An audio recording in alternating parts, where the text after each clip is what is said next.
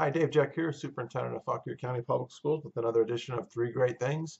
And I'm going to add a fourth thing this week, only because I just found out about it and it's too good not to mention.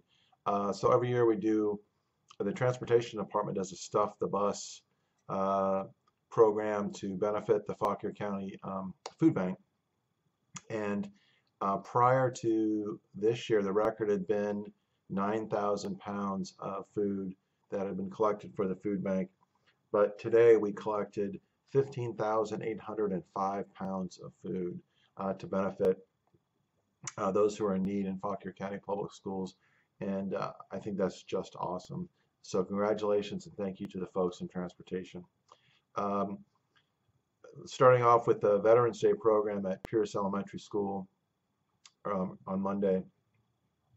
It was a great event, but the reason I picked Pierce in particular was because of the number of veterans who participated in the event.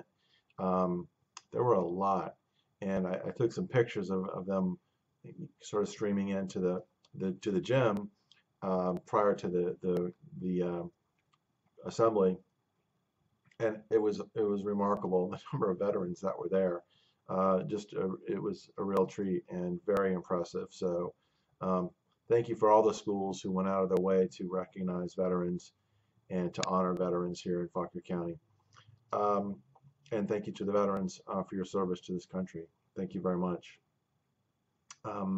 So later in the week, I was able to go to the Path Foundation building where we held the first annual, or Fauquier Mental Health held the first annual symposium for youth.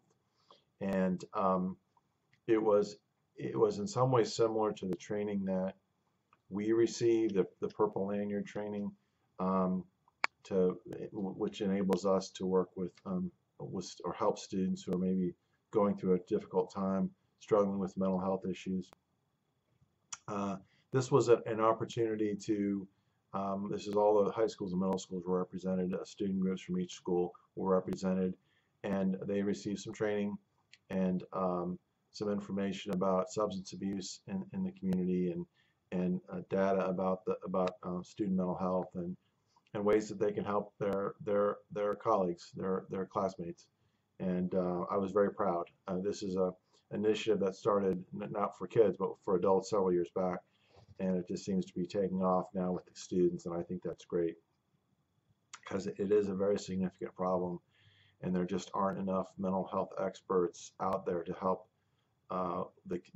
with the numbers of students who suffer from things like school anxiety and depression and whatnot. And so it was a really good training opportunity for kids. We hope it'll expand in the future. And last but not least, one of my favorite events, we had senior interviews and sophomore interviews. Senior interviews at Kettle Run High School, sophomore interviews at Liberty High School.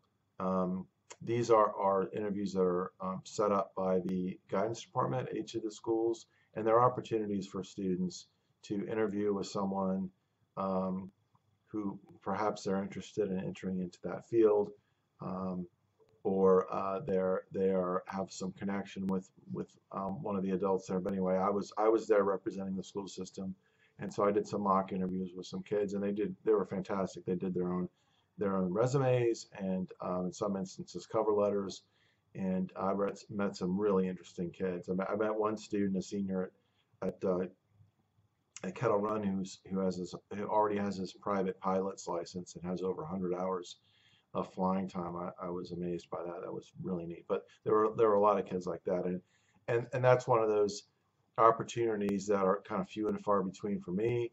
I don't get a lot of opportunity to speak directly and spend time with students and get to know students. So anytime I have a chance to do that, I try to take advantage of it because it just doesn't happen very often, unfortunately. But anyway, it was really two really well done events by the guidance departments at Kettle Run High School and then Liberty High School.